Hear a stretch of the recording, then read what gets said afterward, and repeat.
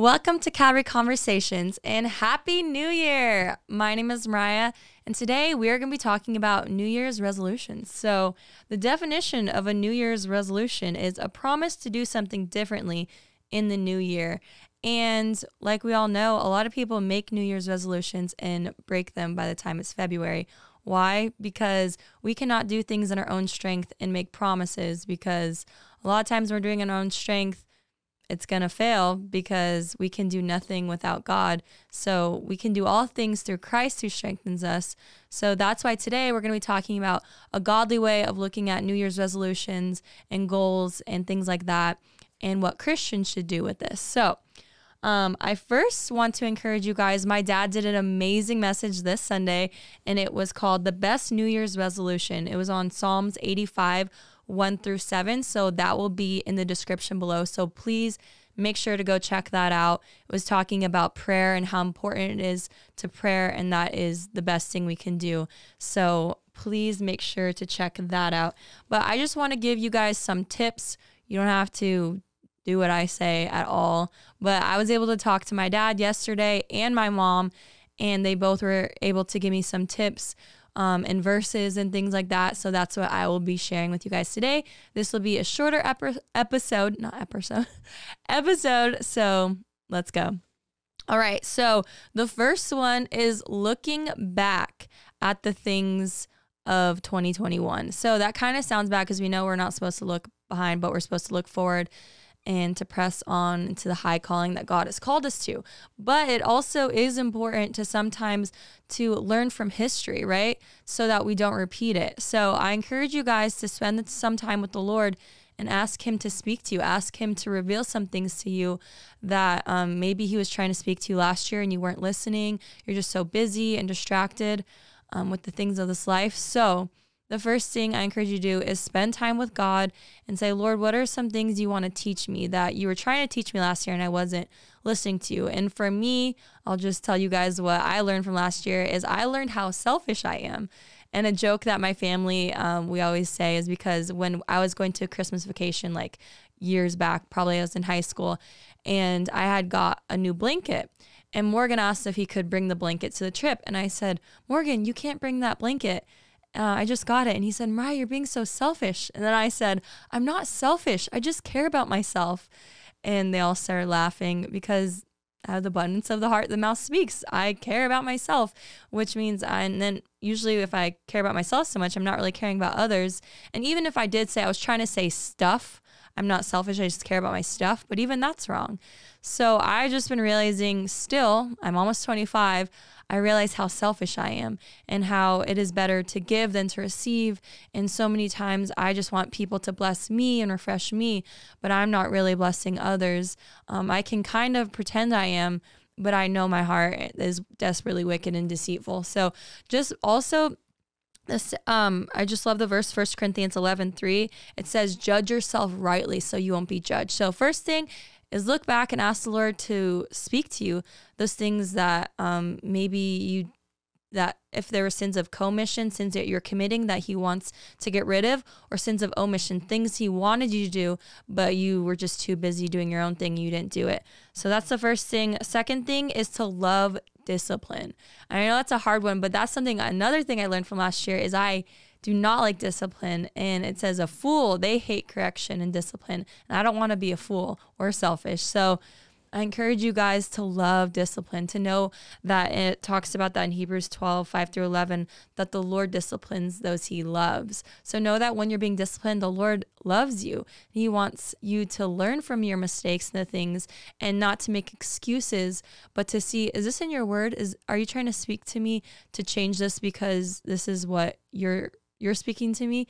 And then obey that cheerfully, not just begrudgingly. There's a difference between obedience and submission. I've been learning when I was doing the 1 Peter study with the women, that when you can obey is when you're like, okay, I'll do it because I have to. But submission, a beautiful thing that all women need to learn especially, is you're doing it cheerfully because you do trust that the Lord is going to take care of you. So submission is a beautiful thing. And obedience, to obey is better than sacrifice. So make sure you're submitting to the will of God in loving discipline. Okay, the third one is Proverbs 15:22 says, out of the multitude of counselors, there's much wisdom. And basically, with your counselors, you will succeed. So to make sure that you get a good group of people, a community of people, discipleship. Again, Hebrews 11:25, we always talk about to not forsake the fellowship of believers, which is church, ecclesia, coming outside of your house, as some are in the habit of doing, especially as the day of the Lord approaches.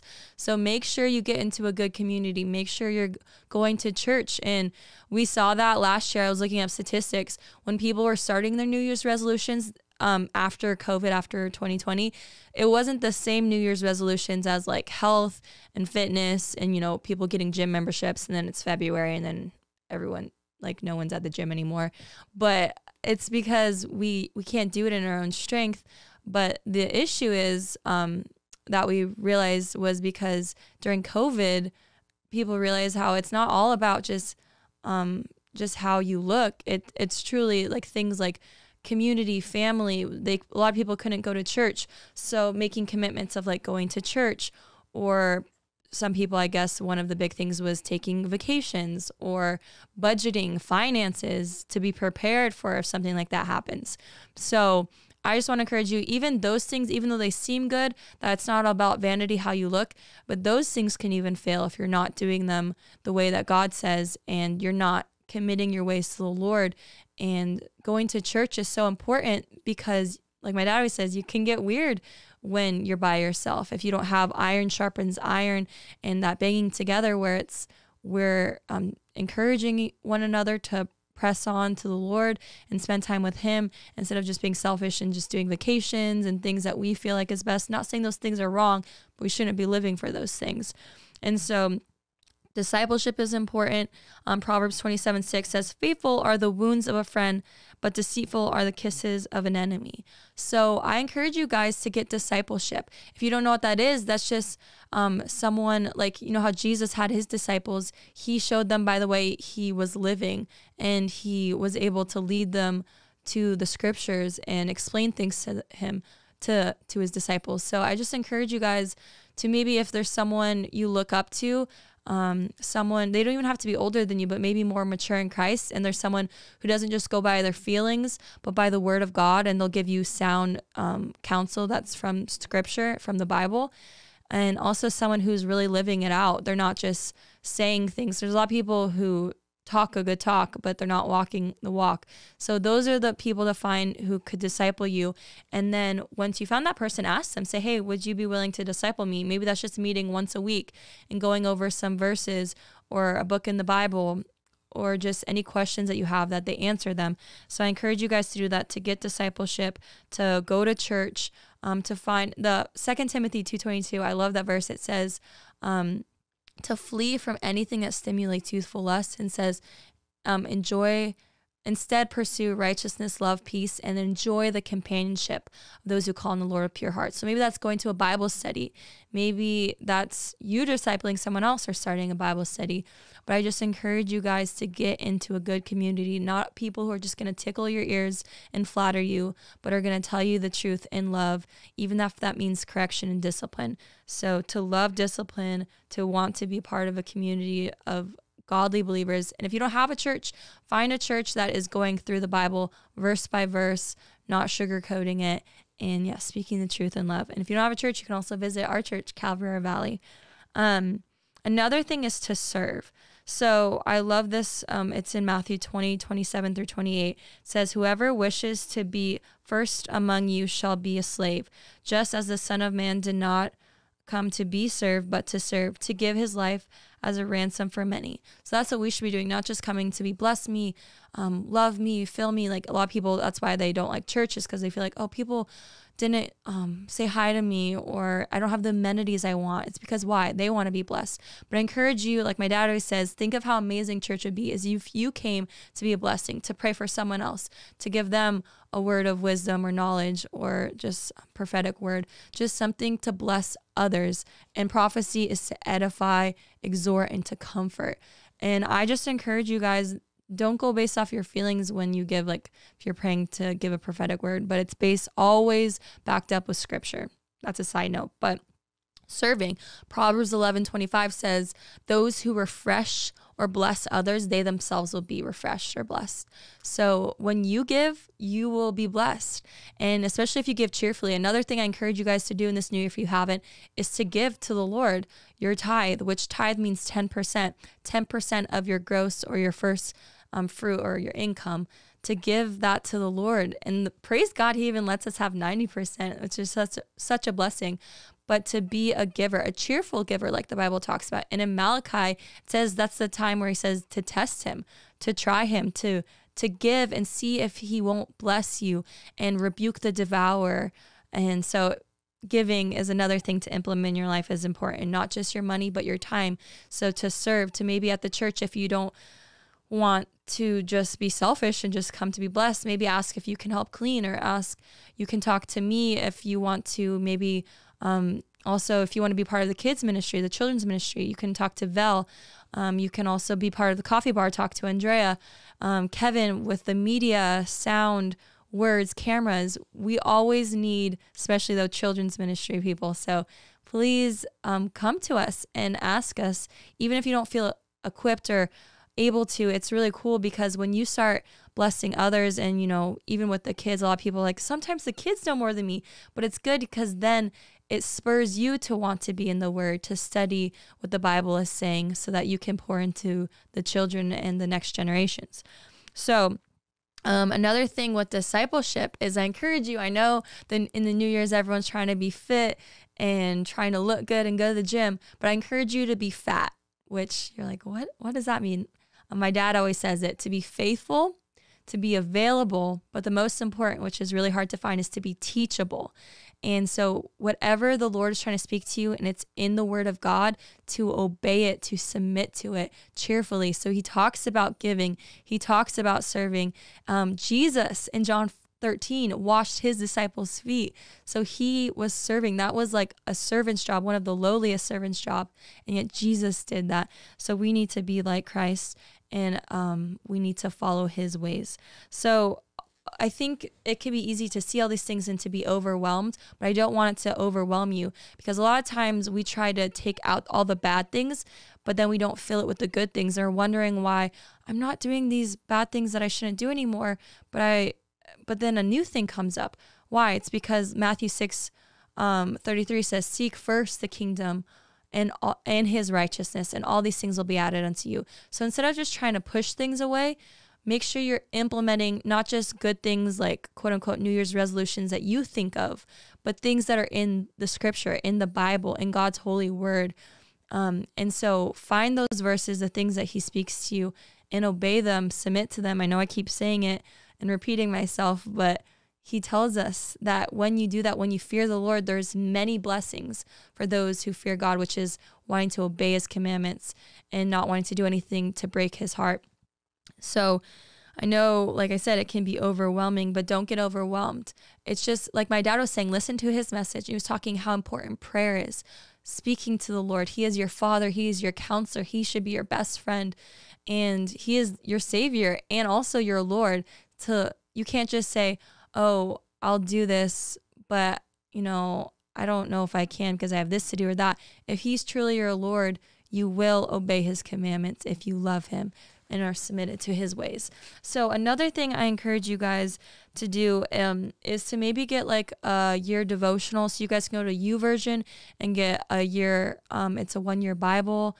You can read that. Just because so many times I get overwhelmed, I'm like, I don't know what to read.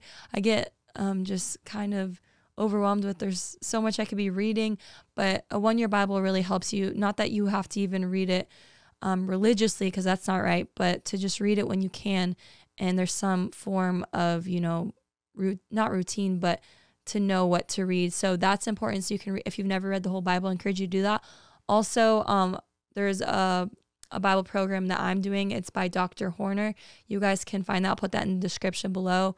And another thing is I encourage you to get to a good godly year devotional. I know a lot of people read like, Jesus Calling by Sarah Young, but she has a lot of like new age things in it, or things that are, it's more what she thinks that God would say and feelings instead of just scripture.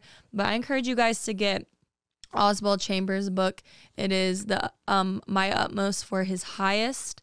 And I love January 2nd. I just started reading it, but January 2nd, it says everything we're talking about. It says, do not worry about your life nor your body. It talks about that in Luke 12:22. It says, in other words, do not worry about the things that concerned you before you did, quote unquote, go out.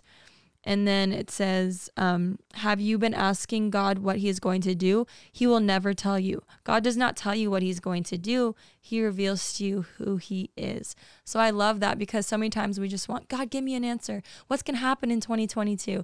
But he's not going to just tell you what's going to happen always. I mean, he might give you something where he tells you warns you or tells you what's going to happen.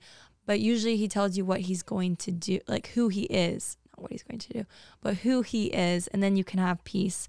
Another verse you guys all know in Matthew 6:25-34 talks about to not worry about tomorrow, for today has enough troubles of its own. So I encourage you to read Matthew 6:25-34. And so people always, my mom asked this question. She was saying, what if the people are asking, are goals bad or New Year's resolutions because you're like freaking out or stressing about the future? I don't think goals are bad if they are backed up with scripture. I don't think it's bad to have discipline in your life. It talks about that too in 1 Timothy 4:8. Bodily discipline is of some value. It has some value. It is good. But godly or spiritual discipline is for this life here on this earth and the life to come, which is eternity in heaven. So it's not saying goals and things are bad, but it's more important to spend time with the Lord, because that's going to last for eternity. How you love God and then how we love others. And those are the commandments summed up. Love the Lord your God with all your heart, soul, mind, and strength, and love your neighbor as yourself. So it's just, if you have goals that are biblical, then yes. If they're worldly and things you just made up, then yeah, those are wrong. And to just take it day by day, because like it says in Matthew 6, don't worry about tomorrow. Today has enough troubles of its own. And he cares about you. He cares about the lilies. He cares about the sparrows. How much more is your Heavenly Father, does he care about you? So seek him first, which might mean, seeking him before you start your day, reading the 1-year Bible, reading a Bible plan or a daily devotional, putting worship music on, and maybe just crying out to him, talking to him start with 5 minutes and just build on that. And just don't overwhelm yourself, but know it's important to seek him in the beginning of the day, and then he'll take care of the rest. And just, you can talk to him throughout the day, to pray without ceasing. Also, I just want to encourage you guys with these verses. It's Jeremiah 29:13. When you seek me, you will find me. When you search for me with all your heart. So that isn't just a passive searching. That is an active searching. Also, like Leonard Ravenhill says, God doesn't answer prayer. He answers desperate prayers. So to pray with him with desperation, knowing that only he, the Lord, can answer those things, not any person or any program or thing. Only the Lord can take care of you. Another verse is James 4:8, which I love this verse. I love all of James. I just read that, but James 4:8 says, come close to God and God will come close to you, or draw near to him and he will draw near to you. It says, wash your hands, you sinners, purify your hearts, for your loyalty is divided between God and the world. And so that's our main thing, is we don't want to be divided with, I kind of want to live for self, but I want to live for the Lord too. No, we need to be on fire, radical disciples. And that's our prayer for the new year for all of you guys, is that we want to go all out for the Lord. Pedal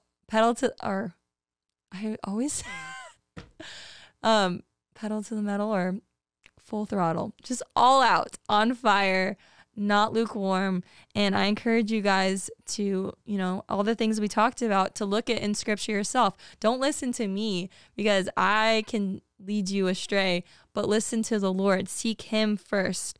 And I know that was a lot, but again, I also have some other just advice or tips. You don't have to take this, but to get a journal and to write. I wrote some things down from last year, and it's cool to look back. I also wrote down some quotes from Charles Spurgeon, Corrie ten Boom, George Mueller, and then A.W. Tozer, Leonard Ravenhill, Martin Lloyd-Jones. Other people are who is it? Some missionaries too, Amy Carmichael. I encourage you guys to look at great men and women of old. They were men and women of prayer. They were men and women who were seeking first the kingdom of God and living righteously. And they were not selfish people. They served. So I encourage you guys to read stories about that instead of going even on YouTube. And I know you're watching this video on YouTube right now or on Apple Podcasts or Spotify or whatever. But after this, spend time with the Lord. Seek Him. And another thing is to read good Christian books. Our prayer team, that we have prayer counselors after church, we're going through this book, Power Healing by John Wimber, which is so powerful. I encourage you guys to get this and read this. You can read it alongside with us. And yeah, I know that was a lot, but thank you guys so much for listening. And just be encouraged that this year that we all are sinners. We're all imperfect people, but we always should be falling forward at the feet of Jesus, that we should each day be sanctified, set apart, and less of the flesh and just being more filled with the Spirit of God. And one last verse, I just want to read it. It's Hebrews 11:8. It says, by faith, when called to go to a place he could later receive as his inheritance, obeyed and went, even though he did not know where he was going. So even if you don't know the answer or what's going to happen or where you're going, know that God is faithful. And that's where we put our faith is in God. And again, thank you so much for your prayers for my mom. If you guys don't know, she has stage 4 metastasized breast cancer. She's in a lot of pain right now. So just prayers for my mama. I'm so thankful I was able to go through all this with her, and she gave me a lot of verses and good wisdom. But thank you for your prayers. We're going to have more time where we fast and cry out, because we know that God can heal her. He is the healer. He is Jehovah Rapha, and we're trusting that. We're praying for that. So I encourage you guys to pray with us. But I love that, like we're learning in Daniel on Wednesday nights, that the Shadrach, Meshach, and Abednego are Hananiah, Mishael, and I think it was, Hananiah, I don't know. I just butchered it. But anyway, those were their actual names. But they said that I know God can deliver us and get us out of the fire furnace, but even if he doesn't, we will still praise him. And that's what we feel with our mom, is even if he doesn't, we'll still praise him. But we do have faith that he can heal her even in the last second. So thank you for your prayers. And I love you guys so much. I can't wait for 2022. 2021 went by really fast, but I'm excited for this year because we are going to be walking in God's will, not our will, by the grace and strength of God. And I just also want to just pray that we will be a church that is set apart and a church that is just striving for the Lord and not the things of this world. So thank you so much for watching us. If you haven't already, please make sure to like, subscribe, and share this video. If you would like to listen to us wherever you get your podcast, just type in Calvary Conversations. You can also follow us to check out our behind the scenes on Instagram at Calvary Conversations. And thank you so much to our sponsor, Mission Heating and Cooling. It's kind of getting colder out there, even though it's Tucson. So if you need any heating or AC, it's sometimes hot during the day, go check them out in the description below. And the podcast might look a little differently this year, which I'm excited about. We're going to do interviews, and then I'm also going to do a lot of shorter clips. So it's going to be great. We have a new team not a new team, we still have Kevin and Trinity, but some other people who will be helping me out. We'll also be doing more merch, so t-shirts, hats, and things like that, stickers. So stay tuned for that. I love you guys so much, and God bless.